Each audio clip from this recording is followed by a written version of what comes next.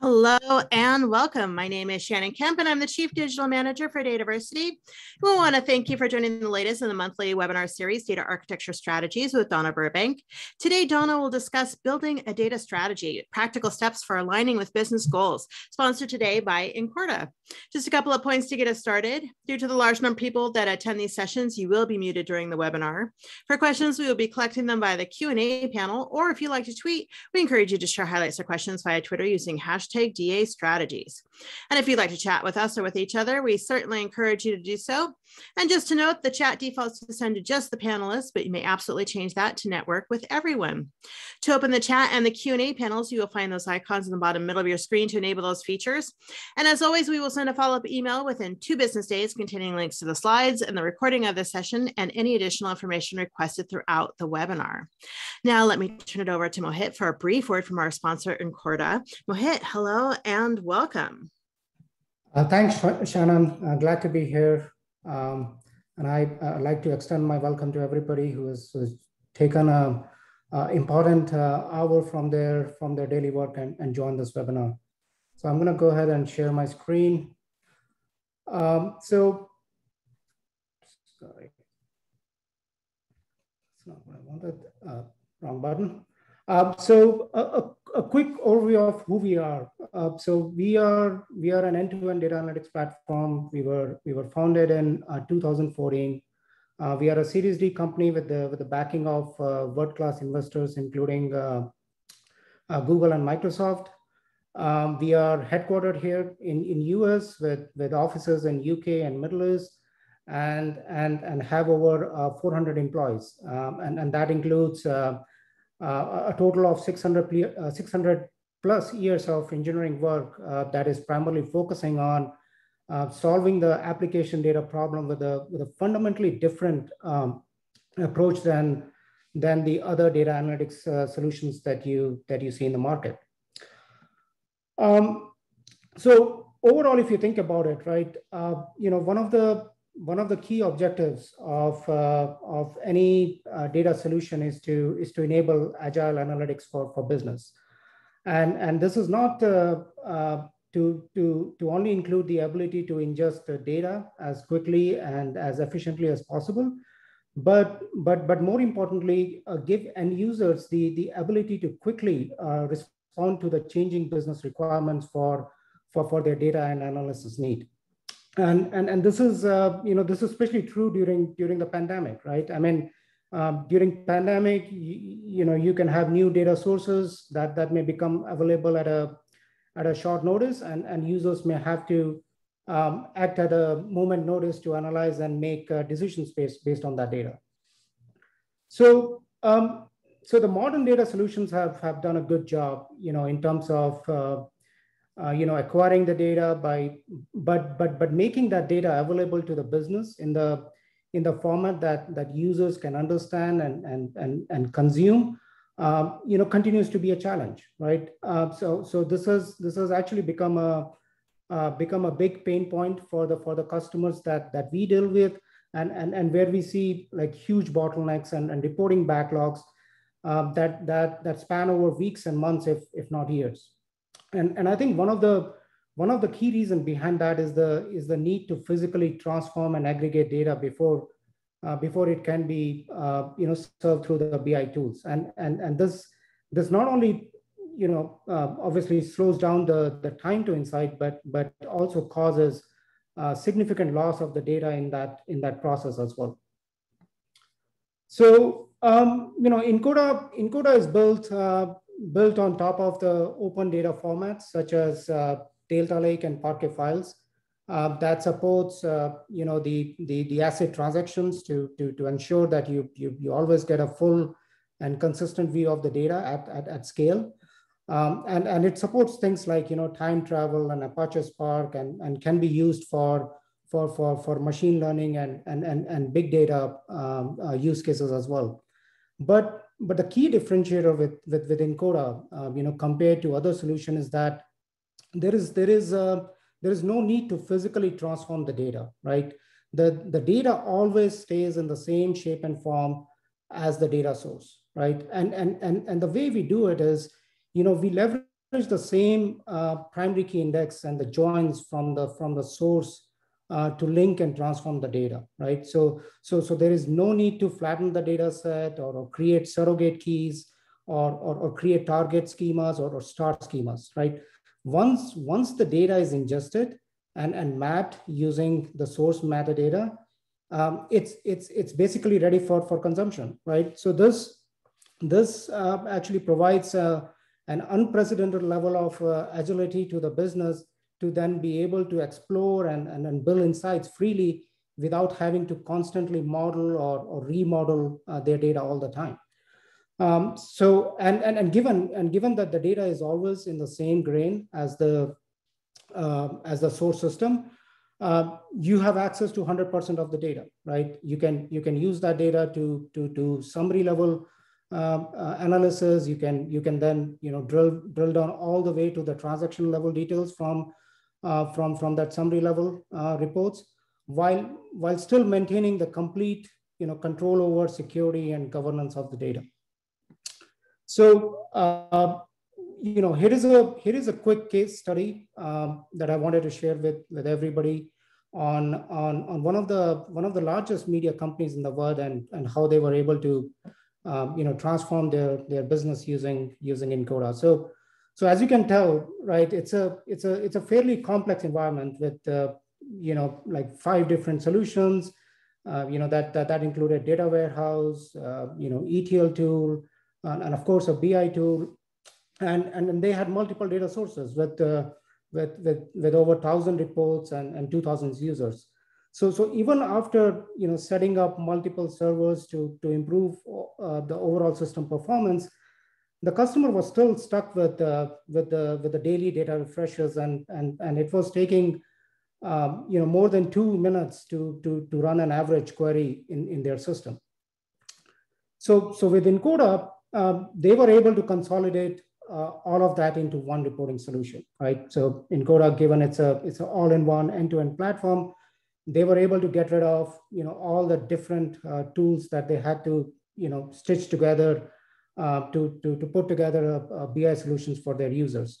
So which basically not only improved the data ingestion speed, but also significantly improved time it takes them to explore and build new insights, right?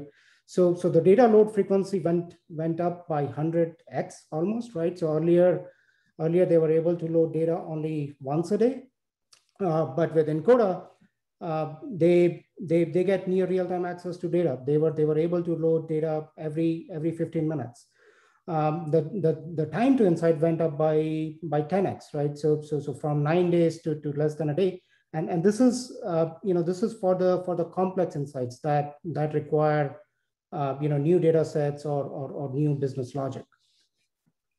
So in summary, right, whether you are new to data analytics or a veteran in this field, I hope this was helpful and how Encoda is fundamentally a different approach in solving the application data problems, and how it can complement or fit into your data strategy. So feel free to reach out to us through encoda.com or for any additional information. We do have a free trial that you can use to experience Encoda by yourself. So would encourage everybody to check us out and sign up for free trial, and bring your own data, to Encoda and see how it works. So with that, Shannon, I'll pass it back to you. Thanks. Mohit, thank you so much for kicking us off, and thanks to Encoda for sponsoring and helping to make these webinars happen. Always appreciated. And if you have questions for Mohit or about Encoda, you may submit your questions in the Q&A panel, and he will be joining us in the Q&A portion of the webinar at the end here. Now let me introduce the speaker of the monthly series, Donna Burbank. Donna is a recognized industry expert in information management with over 20 years of experience helping organizations enrich their business opportunities through data and information. She currently is the managing director of Global Data Strategy Limited, where she assists organizations around the globe in driving value from their data. And with that, let me give the floor to Donna to begin her presentation. Hello and welcome. Hello, Shannon. Always a pleasure to do these. Great to be back. Yeah, so just before we start, if we jump to slide 3, if this is your first time visiting us at one of these Dataversity webinars, this is a monthly series. And one of the questions that always comes up that I'll answer here, and Shannon will mention it again, is that all of these webinars are recorded. So if you missed any this year or several of the past years we've been doing this, they're all available in kind of the digital library of Dataversity. And then I hope next month you'll be able to join us as we talk in deeper about master data management. But if we go to the next slide, the topic for today is data strategy, always a popular one. As you can see by the name of our company, that's literally what we do for a living. So I'm always passionate to talk about that. And I think, I mean, I'll talk about this later in the deck and often throughout the slides, is that really when we talk about data strategy, the thing that really differentiates the data strategy from just good old-fashioned data management, it's often a question I get, what is that difference, is really that business value in the business driver. And when you're thinking of strategy, the significant aspect of that is that it's going to drive a lot of the key initiatives in today's marketplace. Think of so many of the key successful companies in the globe, your Amazons, your Uber, et cetera, they're all data-driven. They are data companies. So very strategic part of a lot of companies' business plans. If we go to the next slide, you'll see, and this probably isn't a surprise if you haven't been hiding under a rock, this idea of the rise of the data-driven business.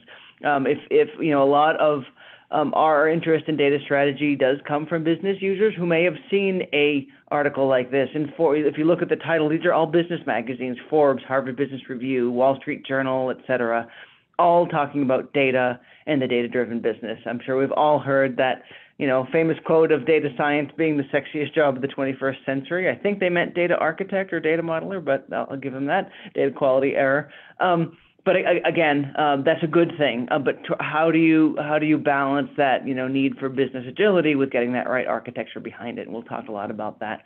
If we go to the next slide, 6, one of the things I've been doing with Dataversity the past few years is, and I think we're going to be launching it soon for next year or this current year, is kind of a survey of data management professionals and seeing what are some of these key trends. What I am heartened to see is these statistics that you see. Over 70% of respondents felt that their organization sees data as a strategic asset. So you might sort of yawn and say, yeah, of course, nothing new there. But I think that's significant because, I've been in the industry, over 25 years now, and that hasn't always been the case. I know when we would go to a lot of, Dataversity or Enterprise Data World type conferences, a lot of it was, we're not getting the attention of the business, we're an afterthought. And I kind of think, be careful what you ask for now, because most companies, data is top of mind, and with that comes a spotlight. So are we ready for that spotlight? When you look at the drivers for the data-driven business, probably no surprise at that second bullet point that, almost 70% is all about saving costs and increasing efficiency. That's been true probably since the dawn of humanity, right? One of the first things people saw on old, rock walls and things were counting, right? Accounting and counting how many bushels of rice you had, right?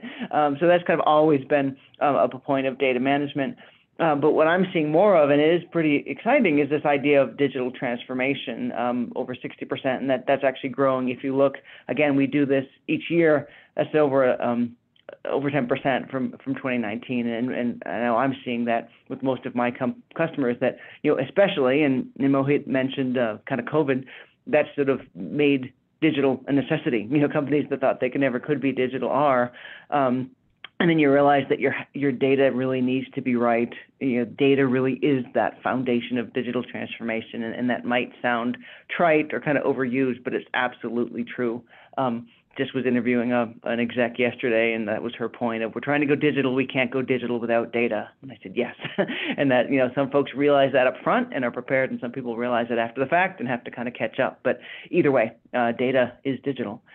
So if we go to the next slide, 7, then I mentioned this in the beginning, but it's probably worth mentioning again. This is one of the common questions, especially people who have been in the business for a long time, of haven't we been doing data strategy for a long time? It's kind of a new buzzword from the business, but I feel like we've been doing that. And you may have. Again, data has been driving businesses since the dawn of time, but I think even more so with this digital world, it's increasing, and there are differences between data management and data strategy. So I went a good old Webster's dictionary. I'm a data architect, data modeler. I like the definitions of things, right? Metadata is important. So I have my own metadata here. If you look at the definition of management, maybe it's not the best definition there. That it's the art or act of managing, right, or supervising, or the judicious use of means to accomplish an end. Well, that's important, but it sort of feels like housekeeping. Things you need to do. I'm making things more efficient. I'm kind of managing my pencils in the pencil desk. That's important, but it's not sexy. It doesn't sound exciting. If you look at strategy, it's employing plans or strategies towards a goal. It's complex adaptations, achieving evolutionary success, the science and art of meeting the enemy under advantageous conditions. Seems a bit more dramatic, but also it's that idea of business goals and aligning what you're doing with data with your business. And again, it's in our name. We do a lot of data strategies, and what my team always gets probably tired of me saying is, what's the so what? I love data. I love business glossaries. I love data models. I love data architecture. But if you don't have the so what of why we're doing that, that's where it becomes just data management for data management's sake, and not so much a data strategy. And hopefully that kind of clarifies. It's often what one of the few questions we get of, what do we even mean by a data strategy? And to me, that's it. It's really aligning all your resources around that so what to achieve some goal. If we go to the next slide, 8, after that question of what's the data strategy, and I give an answer similar to the one that you just got, I often get the question, but literally, what is it? Like my boss asked me for a strategy. Is that like a document? Is there a template? Is it, I slightly joke there, interpretive dance. What do I do to present this? Back to the interpretive dance, we could joke there, but actually one of my clients was getting her master's degree in kind of population health and science.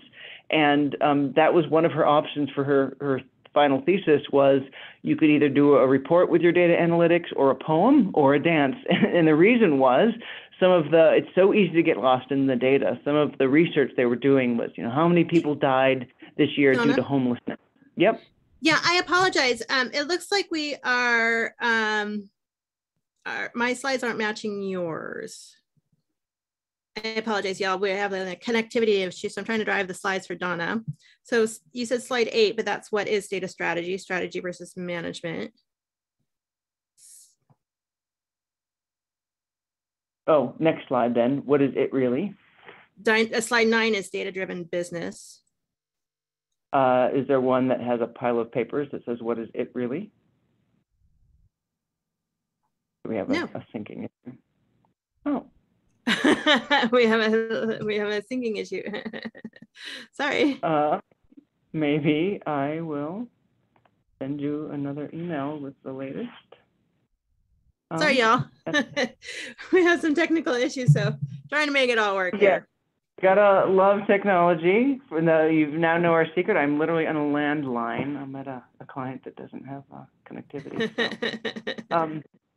Okay, let me send you that as we go. Right. And I'll just keep babbling away as I do. Right.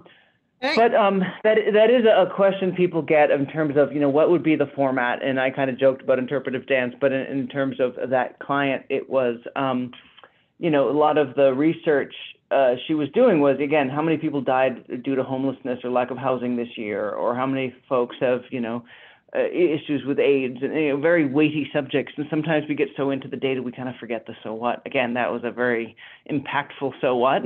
So I do at least have one sort of strategy that was done in a poem or interpretive dance. Probably not what you want to do for your CEO, however. So I often say a PowerPoint, partly because a PowerPoint is a really good way to tell a story. A PowerPoint makes you concise, kind of that classic 10, 20 slides, not more. The actual strategy might be hundreds of slides with all the detail in the back. You may have a Word document. In fact, we're working with several kind of federal agencies or countries that have, the UK, the US have a published data strategy. That generally is going to be a Word document, right, of hundreds of pages or dozens of pages of this is our data strategy. I would say if you are in a company and you gave someone the big heavy Word document, I don't want to say you've failed, but that'll probably end up on the shelf. We come in often and are given, say, we need to revamp our strategy. We tried to do it last year and it just didn't land. And we're given kind of the, again, 100-page, 50-page Word document. And we look at it, we say, there's nothing wrong with this. Actually, it was all very solid data management. But why didn't it land? It wasn't sold. It didn't either align with the business, or even if it did, everyone is ADD now, right? Everyone's busy, and it probably was not presented. So that's why if I were to pick, I would say put it in a PowerPoint. So in terms of what, yep. Oh, sorry, John, I thought there was a break there. I'm on slide 8. I'm on slide 8 with the pile of papers on it, yes. Yep. Okay, great. In terms of the format is one thing, and then what would that include? Kind of the section headers. Again, there could be lots of things, but generally, well, always, I would say, start with the business. Why are we doing it? What's the case for change? What's the value proposition? Think of it. You're selling to a CEO that probably has, dozens of priorities. Why should he or she invest in this data thing that's probably very obtuse, probably not something that they can understand, more than buying a new building or hiring new people, right? You're always selling, whether you like that or not. The world's all about marketing, right? And then kind of you've got their attention, and then what's the so what? So what's the issue now? Either the opportunity or the pain points. It's kind of the easier one to find the pain points. We can't do this because.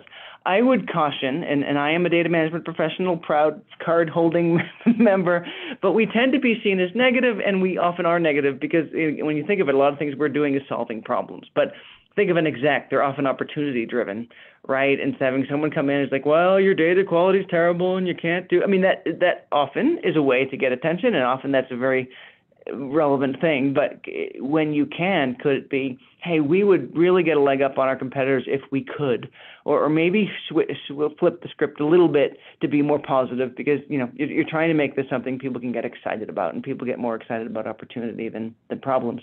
And then what do you do about it? Again, often when we're doing strategies, I always remember this, like the analogies. You go to the doctor and they say, yep, you're sick. Here you go. That's not so helpful, right? But you're sick, here's the medicine you can take, or exercise more, or whatever it is, reduce your stress. Don't just go to your CEO or whoever you're selling this to with a problem. They want a solution. And then some sort of roadmap, right? How and when are you going to do this? That's great. You've sold me. I love it. It's going to be a year, a month. Can I build it in steps? And when might I get this kind of ROI and benefit? So again, that might be obvious. I find writing down the obvious and kind of sticking to it is a really helpful way, because again, when you're talking about a strategy, you want it succinct and kind of clear. So now if we move to slide 9, when we think of the value where it talks business I like to clarify between business optimization, which is becoming a data-driven company, and business transformation, which is becoming a data company. I would say most companies should do the one on the left. That's kind of that classic when you saw the stats from DATAVERSITY. How do we be more efficient? How do we eliminate manual efforts? How do we grow our revenue with better marketing campaigns, better data about our products that we can enhance? You might say, we've been doing that forever. Again, since the beginning of time, data has been helping companies make more money or helping nonprofits serve more people. But data now, with so many tools and technologies, can help you do that a lot better and more efficiently. I would say any organization should be looking at it that way. Some organizations choose to become a data company. And when we advise corporations, we think, you may not want to do this. It's not for everybody. It's not a good or bad thing. It's just, does this opportunity make sense for you? But this is where Data is the product. Can you take your data and monetize some of it? Could you sell it for ad revenue? Could you build a new product from it? We had a big manufacturing company that actually they shipped a lot of their products and kind of Latin America, where there were a lot of roads that couldn't maybe have some big trucks on it, and certain bridges that you couldn't travel and certain you could. And they had a lot of data from the IoT of their trucks that they knew that. And so what they did is kind of create an app. Think of a Waze or a MapQuest or a Google Maps for the shipping industry, which is very unique to kind of back roads and heavy trucks. And they monetized that. Completely different from their business, but they saw an opportunity, especially in an industry. They were kind of heavily reliant on the construction industry, which can go up and down. So they wanted kind of another source of revenue, and that was a great idea. Are there new business models? Think of Uber. Is it a cab company on data? Maybe. Or is that a completely new business model where they had some really interesting data? Went to a really interesting presentation from some of the Uber engineers and the amount of data they get from the flights that are landing at airports and the traffic and how many people might be expected, so how many drivers. I mean, it's completely a data company with some cabs on top, some drivers on top, really, right? New business model. So again, that's something to think about, is how far do we want to go with data? I often tell a story working with two very similar companies in the similar industry. One of which, when we sort of said, where do you want to be? They said, we want to be in the left. We want to sell more widgets and do it more efficiently. We're not going to be a data company. We just want to sell more widgets.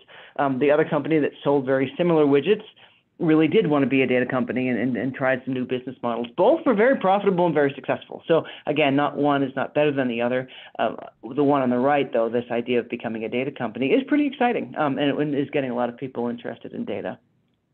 If we go to the next slide, 10, one of the reasons I'm still in the industry is that I find this very interesting, this kind of interdependency from, I think always your business strategy should drive your data strategy. What are we trying to do as an org? Are we a hospital, a school, a startup in Silicon Valley? And then what are our goals, and then how can data support that? That's sort of your, from the previous slide, the one on the left, how can we be more efficient with data helping that?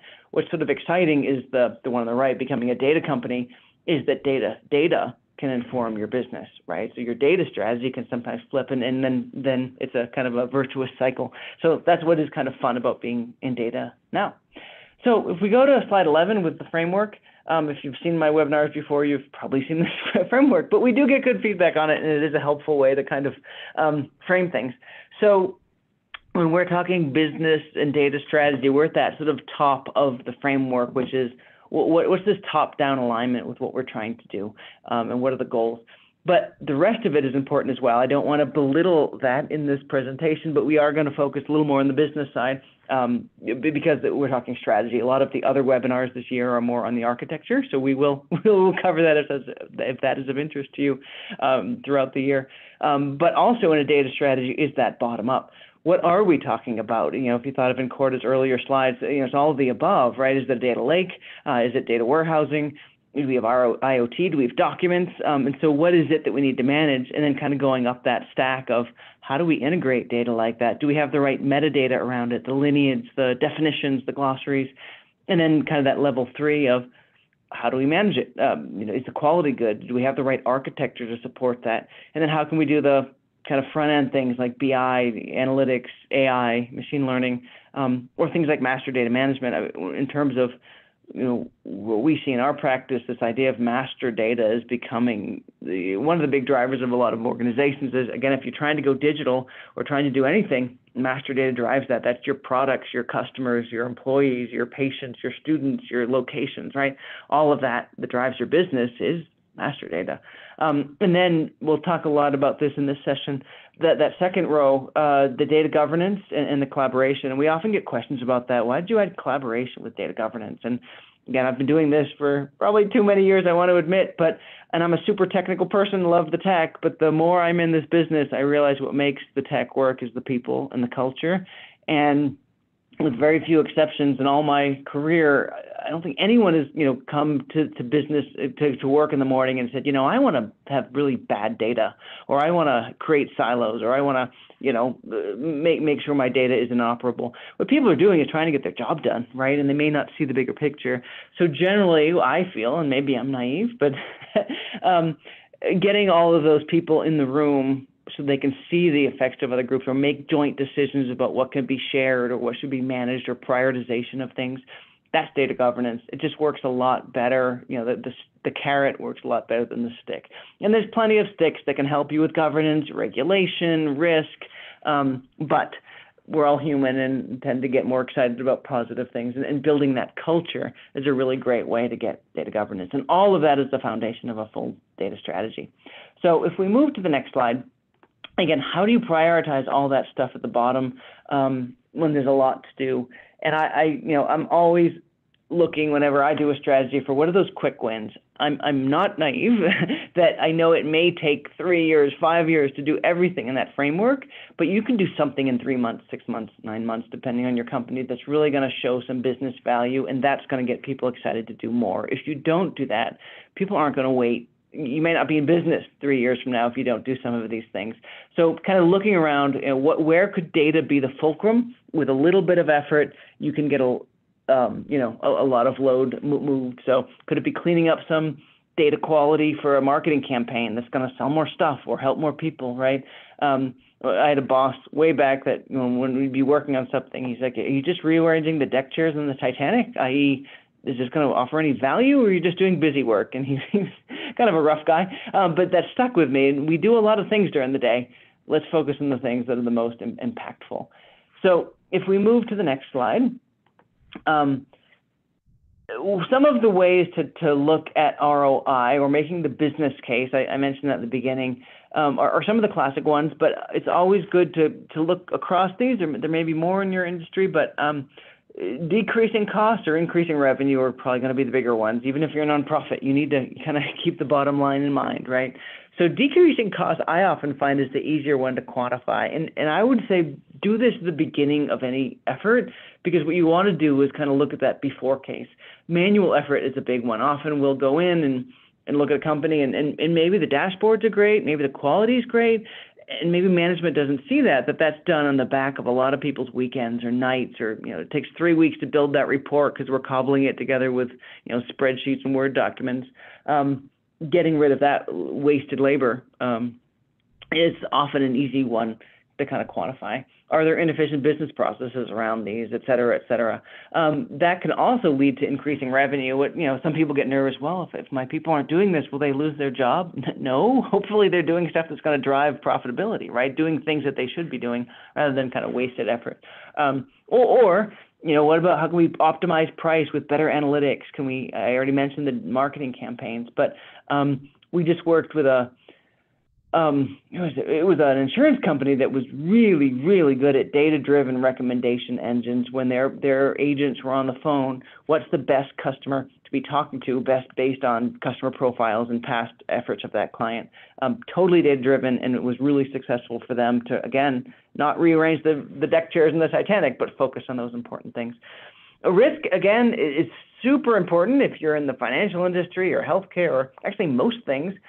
Maybe isn't the sexiest one to lead with, but again, your management. That might be the one thing to lead with. We have to do this because of HIPAA. We have to do this because of GDPR. We don't want to get sued. We work with a restaurant. That was a huge part. You'd think they were all about selling and getting more people into the restaurant to sell, and that was part of it. But a lot of it was, are we going to have the right, allergens on the menu so that no one gets sick and sues us, right? I hadn't thought of that, but it was a big part of that. How can they trace the food from where it came and what was on the menu to show if there were any, peanuts in it or something like that.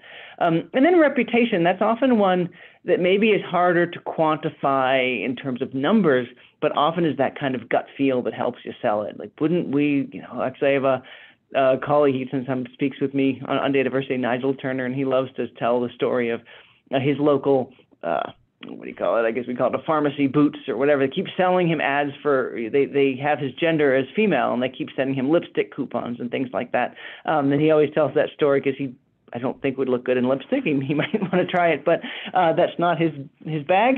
And he finds it very funny that every month they're spending all of this money on ads for, again, new perfumes and new lipstick and things like that he would never buy. And not only is that not helping their campaigns, and that is probably losing revenue, but it makes them look sort of bad.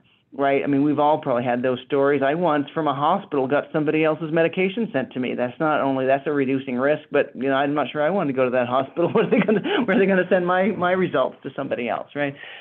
Or the classic one I hear from management is we don't want to be in the newspaper, and often that's kind of a reducing risk.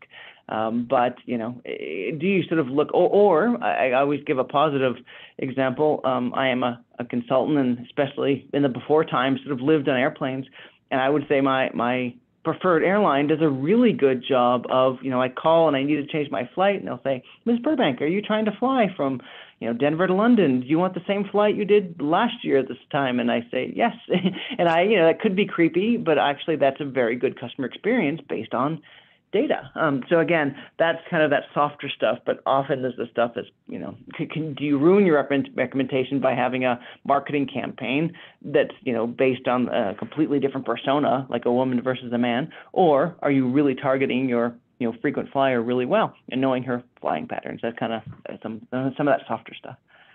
Okay, if we go to slide 14, the next slide, one that's often forgotten is what is the risk of doing nothing? And that often can be kind of an impetus. It's easier to do nothing, right? It's easier to keep the status quo. When you're trying to sell something to your management, inherently you're trying to get them to do something different. So by kind of quantifying that, if we do nothing, this is what we might lose in terms of either wasted time, opportunity cost.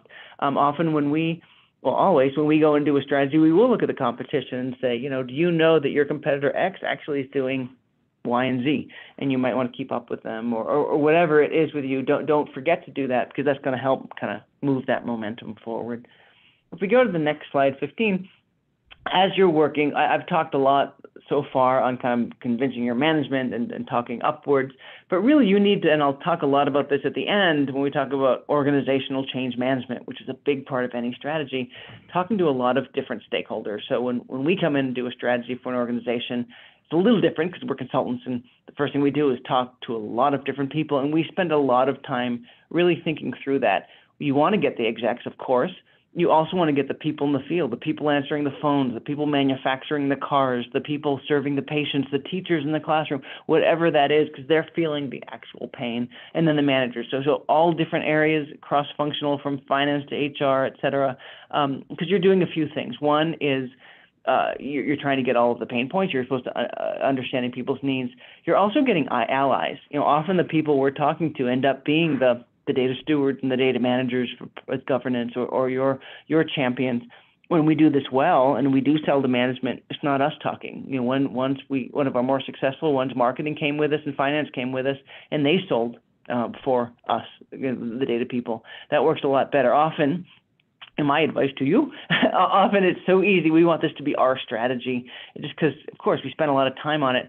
A lot better when you're not talking and other people are selling your strategy. You want everyone to feel like it's their strategy. It should be. It's the company's strategy. So the more people that are kind of chiming in and agreeing with you is great. So you're doing several things there. That cartoon, yes, there are data cartoons. That's from one of my books, and we often have this up because often when we're talking kind of our sponsor and we say we want to do interviews, like, are people going to have anything to say? And I said, oh, you wait. All you have to say is, tell me about your data, and they'll go on. and we're the weirdos that actually find that interesting, I suppose. But everybody uses data, even folks you might not think of, and most people have some pain points. So if we move to slide 16, I would, as I mentioned, give that some thought. Don't just talk to a bunch of people, and that's easy to do. And what you tend to do, human nature, talk to the people you know. I did a management training class, and probably one of the, you usually learn one thing in a class that sticks with you, and the one they had you do is just find someone in the room that was the most different from you as you could think of. And I found a short guy with black spiky hair that was in in the legal department that I'd never talked to, and he looked different than me, talked different than me, and he had a different, and he became my biggest ally, because when I needed legal advice, he was there, and when he needed help with data, I was there, right? So it's easy, it would have been easy for me to talk to the data group, because that's who I know. So look at your company's org chart. Think of what your company does. Are we talking to a broad range of people? And if you are an architect, we like to model things. We actually model out the people, depending on how complex it is. Sometimes we not only have their roles, but how they like to communicate, what their goals are, a little personality analysis there. So then you're really understanding what makes them tick and how you can help them, because everyone's going to have a different viewpoint there. So if we go to the next slide, 17, I mentioned that data governance is sort of a sister effort to a data strategy, because that has to do with a lot of the people and the policies and the procedures that are going to keep this going forward. So when we talk about data-driven business, again, these surveys that we sort of do yearly, 76% had a data governance initiative in place or were planning one in the near future. That's positive. I'd like to see that higher, of course. It probably is by now. But most organizations, are realizing that, and maybe if you've been in data management, you're sort of nodding your head, of course. But to me, it's like trying to run a company without a finance department. How do you do that? Who manages the money? So with governance, who manages the data? And as with finance, everybody in the organization manages the money, right? You can't just go on a business trip and not do an expense report.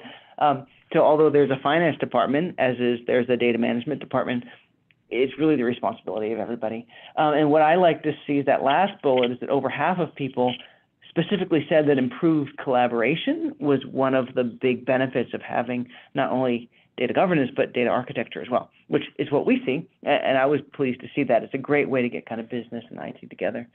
If we move on to the next slide, kind of with our house, when we look at a data governance effort, we like to use kind of a structured framework, and this could be, and I think is actually a whole presentation in and of itself. But governance is one of those things that often people are kind of speaking at cross purposes, and they're both right. So when some people think of governance, I'm thinking of the org, the people, the data stewards, the data champions. Some people are thinking more of the tools, your metadata tool, your data lineage tool. Some people are thinking of the data management, the data models and the glossaries, and some people are thinking of the processes or the policies and the workflow. And they're all right, and they're all important. But they don't always work together. And as part of working together, it's that kind of that top, are we all working towards the same vision and strategy, working on the same things? And do we have a culture where everyone's kind of working together? So if you go to slide 19, on that note of culture and org, one of the things we often do is when you start with that data governance framework, which is the org structure for data governance, and this is a little meta, as they say, but in doing the org structure for governance, you need to look at the org structure of the company, because that's going to be very different. The org structure for governance on the right is almost your classic, DAMA, DMBOK, if you're familiar with that, the data management body of knowledge, where you kind of have a hierarchy. There's your execs, there's the data governance steering, you have your kind of in the field data governance committee. That is often where we end up. It's a very good framework, but that doesn't work for every company. Some companies might be more distributed, more federated. We had one company that they wanted their data governance structure to be more of kind of concentric circles, where it was just much more collaborative and less top down. And what you don't want to do is go to a company who just kind of box at hierarchy and show them something on the right. So again, you really want to give that a lot of thought. Again, often where we see data governance fail that's not aligned with the strategy is people just say, let's get a bunch of people together and talk about data, or the people we're already working with. You really need to be strategic about that. How do you organize a stewardship? Is it by data domain? Is it by business process? Is it by org? Is it by region? All the above. And do we have the right people in the room at the right level? Another thing that can go wrong is you have, and we've seen it all, we had one where they had senior level execs going through and doing match merge strategies for governance, for master data, and spending their whole day, seeing if John Smith when John H. Smith were the same person. Very valuable thing, not a very valuable thing for the execs to be doing. Funny that they didn't get funding for the next year. Or the other way around, people who are sort of not at a strategic role because there's no one leading that data strategy, kind of are making decisions at the field level of, if your DBA is implementing your data engineer is kind of implementing your business rules because they have to do something and no one's telling them, so they're doing the best thing. So again, getting the right people in the right room at the right level. So going to the next slide, 20, we've kind of touched on all of these, but this I found really interesting from one of our earlier reports, that when we said, what are your key drivers for the next several years, the top ones were data strategy, data architecture, and data governance, which is what we see a lot of, and I think makes a lot of sense. They're kind of, again, sisters to each other. The strategy drives your data architecture, and then the governance really supports that architecture and strategy. So I would say that they are kind of your triumvirate, or your three pillars of anything you'd need to do. If we go to the next slide, 21, this is, again, something we do each year in terms of a key part of a data strategy is the technology. I don't want to belittle that. Are we going to go to the cloud? Are we going to stay on-prem? What platforms are we going to use? Are we doing a data warehouse, a data lake, both? But it shouldn't only be that. Where we sometimes see data strategies fail is that it's only a technical plan, and it has nothing to do with the business. I'm a tech geek. I get it. I love to play with the new stuff. I want to do IoT and data streaming and digital twins. There's so many things out there. Does it make sense? That wouldn't make sense for my business, right? So you need to really what makes sense. What I find interesting here is that despite all of the really cool technologies out there, what still runs the business is your good old-fashioned relational database, because they work for what they do. Are they the only solution? No. If you're only using relational, I would highly recommend look elsewhere. But I think at the other extreme, a lot of vendors may say, oh, you don't need a relational database anymore. I'm like, how do you, do some basic referential integrity? I mean, they are very good at what they do well. Are we seeing more go to the cloud? Absolutely. But I find that in kind of an interesting chart. If we go to slide 22, the next slide, a big part of most data strategies are this idea: how do we get that trusted data? How do we build those trusted data sets for either self-service analytics or more enterprise analytics? And that takes a lot of things that we've been talking about: good data architecture, having the right data quality, of course, privacy and security, metadata about what that information means, where it came from, and then the governance to who deems it as trusted. Do we all agree? What is so classic of, well, I trust my number and I trust my number, but those numbers don't match, right? So can we all even agree? And again, both of those numbers might be right. We're just, how do you calculate total sales? Well, I include wholesale and you include just retail. Neither one of us is wrong. We're just different, right? So that's where data governance can come into play. Slide 23, I like to stress, and I know it's a busy slide, but generally with a data governance and data architecture, there are certain tried and true architectural artifacts that I couldn't do a strategy or an implementation, even more important, without them. Your good old-fashioned data model that are never going to go away because those drive the rules of your business. A business process model to show where that data is used. Your data architecture diagram, this is one kind of your system level view of the org. When we do a strategy, this is often what's missing. Again, not because people are bad. Often they have a great diagram of their own system, but nobody has had the time or the remit to really look enterprise-wide. How do all of these fit together? And that's where a strategy comes in. What are the policies and rules that align with that? And how are we monitoring things like data quality? What can scare people, especially when you use something like strategy and then you use something like we need an architecture diagram, that just seems heavy and big and unwieldy. And to give people credit, it's because oftentimes they are big and customers, it might take you 2 years. But what we always do, and I recommend, is just do them in small chunks, kind of like Agile. Let's pick a piece of the business and do one process and do the architecture around that and start to get that in place with some wins, and then you build it over time. So don't skip them, just do them at a higher level. Slide 24, and I won't go into this in all detail, this kind of summarizes a lot of what this presentation does. A lot of people like this as a kind of a one-pager. Again, I've been given a strategy or building a new data program. What do I do and where do I start? So you don't necessarily have to do these in order, but it is kind of a handy checklist. Again, if any of things aren't going well, what did I skip? Do I have senior level support? See that, unfortunately, too often. You might have a great architecture, make great dashboards, great everything, but nobody cares yet. You got to sell it to them. Or maybe I have support, but do I have the right architecture, right? So kind of use this as a checklist. What people forget often is the stuff at the bottom. deliver quick wins, communicate, and then communicate again and communicate again, and really show that over time and do that change management, which we'll talk about. To go to slide 25, plan your roadmap. Don't just begin willy-nilly, and in that roadmap should have many things. Have the different areas. It's not an all or nothing, right? A bit of governance, a bit of analytics, a bit of master data, et cetera. Have some quick wins as well as a long term. Be realistic. Don't go to management and say, we're going to do a quick win in 3 months and that's it.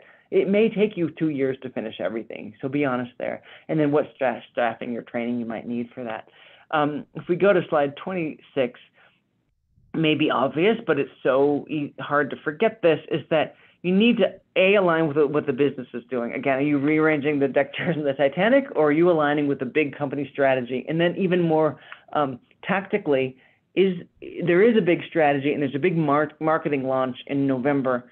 Can we do our data strategy launch to align with that? How can we help people? Or we're a school and the semester starting in September. Can we help with kind of the onboarding of students or whatever it is, or there's an audit coming up, something that not only you're aligning with the macro vision, but the micro things that are happening. So you're a help instead of a hindrance. Just quickly before, I know we do want to get to questions, but I know we do a lot of this in our practice, and we even have some folks in our team that are kind of trained in organizational change management. And this is often what is forgotten at any company, but the strategies that tend to win have some sort of, this isn't change management like software change management, we probably need a better word, but this is how you change the organization. How do you change hearts and minds? And there's a lot of different methodologies. There's ProSci, there's, that's one we often use, but they all kind of go down to the same thing. Am I aware of the product problem? And that was kind of that selling. Do I care? What's in it for me? Maybe there's this new software that's nice, but how is it going to help me? And then, what's the knowledge about that? And then reinforcing that over time. So if we go to the next slide, maybe some examples of that with little people bubbles. Hey, great, that's great. Should I be worried about that? Should I be excited about it? What often helps is, are other people in the org excited about that? When I talked earlier about getting your stakeholders and getting other champions, maybe I never recycled before and I think it's stupid, but suddenly I'm at a party and everyone else is putting their stuff in recycling. I'm the only one that doesn't. I kind of feel like a jerk, right? So maybe that was a strange example, but generally, if the whole company is starting to get excited about that, I start to pay attention. And then, okay, I pay attention. What do I do? Well, how would I use this? How would it help me? And then that reinforcing over time. What we tend to do is launch and then go over to something else. Remember, other people, you've been working on it for a year. This is the first time they've heard about it. So that's often where we see things fail. You forget because you're excited about the next thing. Do more training. Remind people of how this helped. Remind them of what it looked like before. Remember when we used to do this through paper? Now it's all automated. Isn't that great? And we tend to move on. So that might be the biggest takeaway. We've had a lot in our training, more questions about this. How do I keep that org change management moving over time? So slide 29 in summary, talked a lot about the business side of data with a data strategy, but to me that is what a data strategy is, and it's orchestrating that people, process, tech around that. There's definitely a tools aspect of it, but pick the right tool for the right job and have a roadmap that builds over time with quick wins, but have it tell that story and make sure everybody sees themselves as part of that story. So before we open up for questions, if we go to slide 30, just to remind folks, if you're interested in master data management, that's what we'll be talking about next month. Slide 31 is a blatant plug that we do this for a living, and if you need help, come find us. And then slide 32, we will open it up for questions, and I'll look to you, Shannon, to help us with that. Over to you, Love Shannon. it. Yeah. Thank you so much, Donna, for this great presentation. And just to answer the most commonly asked questions, just a reminder, I will send a follow-up email for this webinar by end of day Monday with links to the slides, the recording, and anything else requested. And so just diving in here. So are you aware of any data-driven cities or counties? I work for a county government, and this is intriguing. Very much so. In several levels, open data is a big part of a lot of either federal or local agencies. What can we make public to some of the information about transportation, about COVID, about education, sharing data sets. Some of it is putting more services online. That's digital transformation, right? Some cities and counties are being much more literally data-driven with IoT and footfall traffic. And we're going to build a street, and we know from sensor data or traffic patterns what we're going to do. And making that public has been a big part of how you made that decision. And there's a lot of data nerds out there, especially kids in school doing data science projects and things. I've seen some company orgs do a what do you call it, the hackathon, right, by making some public data sets open for cities and counties, and kind of we're doing a big project now for a Middle Eastern country that's really trying to be more data driven, and what do they publish and what don't they. So yeah, absolutely. And kind of that sector, it's definitely a growing thing, and a lot of good examples you can kind of Google and find. There's some good stuff out there.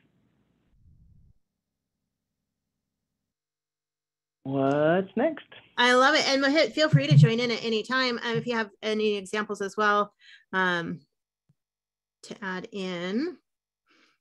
But let me dive to the next question. What is your definition of data-driven organization? Are there levels of data-driven? Yeah, that's a great question. I mean, one level, just at that macro, is the one I mentioned in the beginning. Are you data-driven, or are you a data company? That's probably the biggest. But one I might kind of refer to, if you think of kind of this famous Gartner, stages of analytics. There's kind of the descriptive, I don't know to be deprecating to companies, but a lot of companies are still there. Do I even know my total sales by region, by rep, by just getting that? Can I understand that my company, and have the metrics around it? A lot of companies still aren't there. And then get to more prescriptive. Do I know what's going to happen in the future, or predictive? And then can I drive behavior from that? So that insurance company that I mentioned is that every sales rep gets a data dashboard, and that's how they do their sales calls. That's much at the higher level of can I drive behavior? So one is, are people asking questions when they make a decision, even looking at a dashboard? Is the data right? Does everyone know they have a part in it?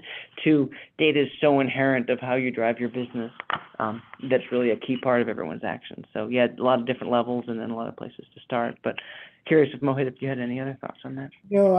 I totally agree with you, Donna. And I think giving business users the freedom to explore and build insights or data insights is absolutely key in all of this, right? And this is what I tell all of my customers too, right? That there is a lot going on, right? There is a lot to think about. There is a lot going on in the space.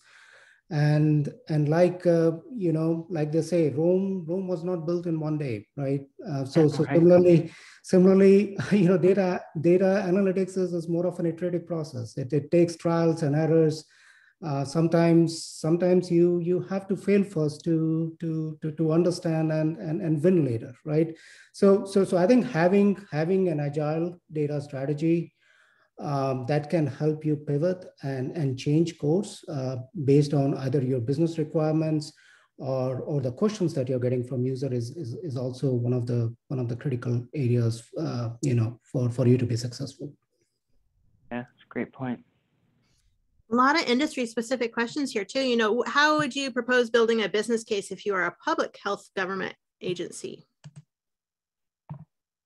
A business case. Yeah, I think it would be different. Again, when I spoke in the beginning, what does a data strategy look like? Often these kind of public health, when I said, do the PowerPoint, everyone should do a PowerPoint, right? But often these kind of public, it is more of that, a published data strategy and showing the benefits and making that public, making it public, showing some of the benefits.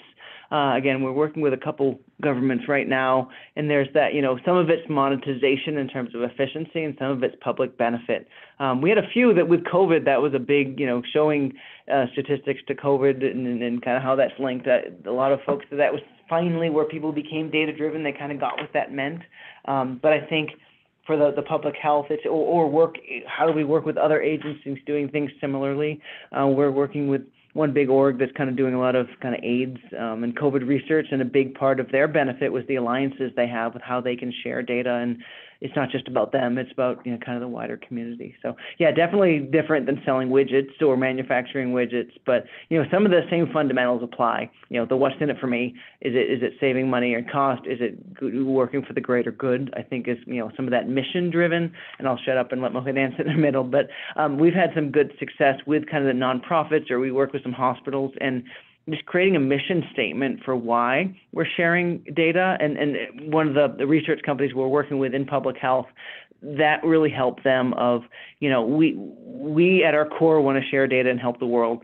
And at our core, we're working with really private health information, and we all understand that balance. So when we're pushing back, we're not trying to be, you know, not team players or whatever, but that is a very difficult situation we're in. And just kind of saying that out loud really helped people that, yeah, this is a hard problem and we all want to solve it together. But Mohit, did you have any other thoughts? I'd be curious. No, I think you covered it all. I totally agree. I think, yeah, you know, sharing data, you know, even at the peer level, right? And I think this is one of the things that we are looking to do in Encoda is to also, you know, how to harness the power of you know, everybody who's using you know, Encoda as a data analytics solution, and not just limited to within your company. And I mean, how can you collaborate across organizations to be, you know, to be more successful in this area?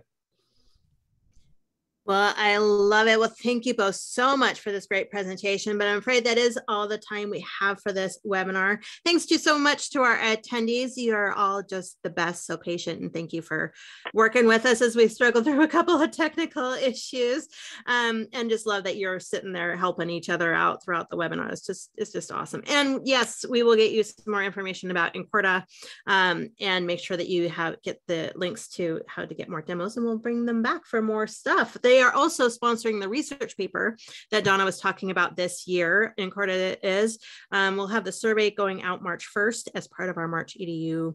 We celebrate Data Education Month in March. So take a look for that survey coming out. Well, thanks everybody. Hope you all have a great day. Thanks to Encoda for sponsoring today. Donna, thanks as always. Mohit, thank you.